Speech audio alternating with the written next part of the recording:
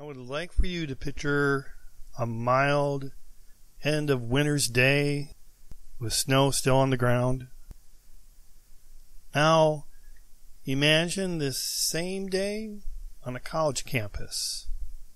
The day I'm speaking about happened March 15th, 1948, on the campus of Cornell University in Ithaca, New York.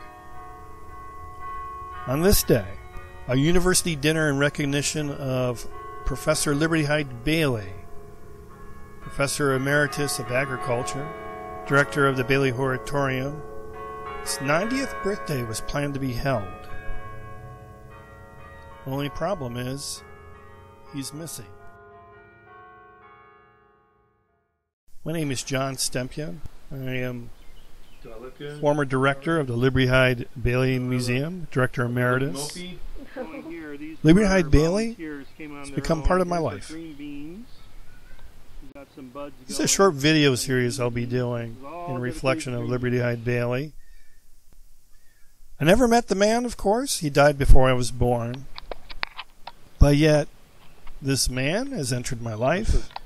Good raspberry. He's changed my outlook of the way I look at the world. He's appeared in my dreams. And still, even though I've never met him, Liberty Hyde Bailey has become part of my life.